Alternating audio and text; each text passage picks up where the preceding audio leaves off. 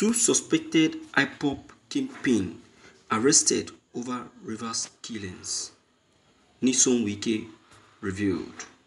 Two members of the proscribed indigenous people of Biafra Ipob allegedly involved in the killings of 6 soldiers and 4 policemen in Obigbo local government area in Rivers State have been arrested. Governor Nysome Wike, who stated this, said the curfew imposed on the council, which has been relaxed, helped to reduce tension between the Igbo and the Hausa community in the area. Special Assistant on Media to the Governor, Kelvin Ebiri, said Wike spoke when Rotary District 9141 Governor Mrs. Virginia Major led a delegation of Rotarians to visit him. The suspects, according to the governor, were arrested on Monday evening. He said, if we did not take the step we took by imposing curfew in Obigbo, today it would have been the Hausa and Igbos that would have been fighting, and nobody knows what level it would have taken today. The governor said though he had a frosty relationship with the army and police, he would never tolerate the killing of any soldier or policeman in the state. I will not support criminality. I won't, because the soldiers don't like me. Then you go and kill them. And then I will come out and clap. Thank you for killing the soldiers. Thank you for killing the police, he said.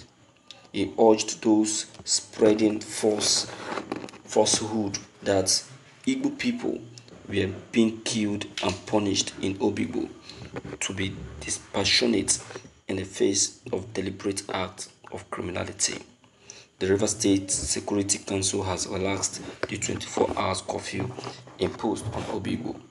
Commissioner of Information and Communication, Paulinus Nserim, who spoke at the Government House, Port Harcourt, said the State Security Council met yesterday and reviewed the situation in Obigbo and has therefore decided to review the curfew. From Wednesday today, the curfew will be from 7 p.m. to 6 p.m. until further notice. And Serum said 50 AK-47 rifles were carted away during the crisis. He urged residents to cooperate with security agencies as they search for the missing rifles. Founder of the movement for the actualization of the sovereign state of Biafra, Masof, Chief Raf Waziruke, faulted those blaming Wike for the military operation in Obigbo. According to him, the development in Obigbo was a direct consequence of the utterance of Ipob leader Mazi Nnamdi Kanu. He said in an interview monitored on YouTube, Nysome Wike is not killing any Igbo man. It is not an Igbo thing. Nysome Wike cannot command the army to kill anybody in Rivers State. It is only the commander-in-chief that can do so, as Obasanjo did. It is not within the powers of Wike to stop the army from killing those who killed their own.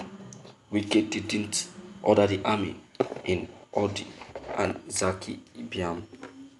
So these people who go about on the internet talking rubbish and claiming that Wike is killing Igbos should stop speaking for us.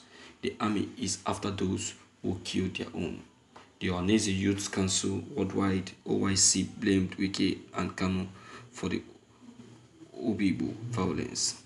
In a statement by its President General Okechukwu Isiguzoro and Secretary General Oku Nnabuike, the group said despite the hijack of EndSARS in several states, none invited the military.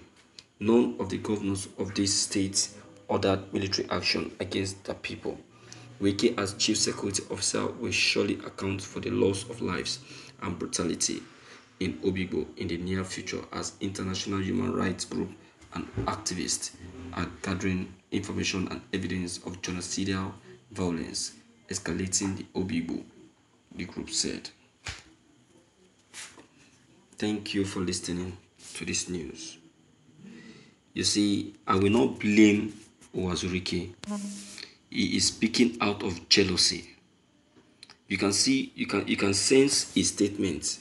The jealousy is seriously in his words, in his statements.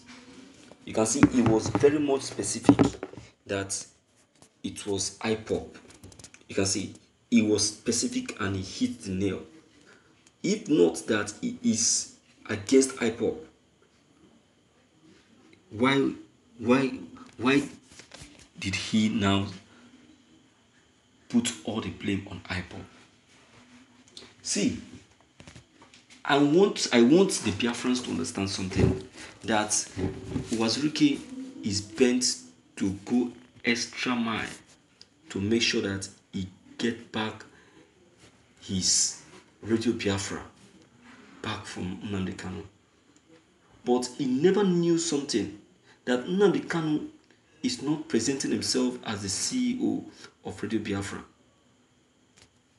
Nnamdi Kanu is not interested in any juicy position or any position as the governor or president or director general of Radio Biafra.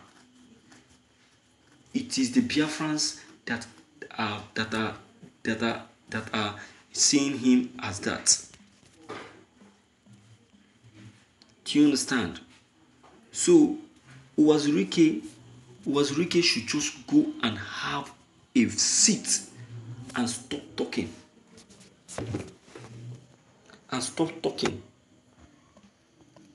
Because he is a disappointment. He's a disappointment and a disgrace.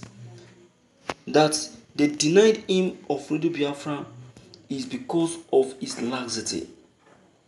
His laxity and incapability to carry Biafran on. See Mazi Nnamdi Kanu.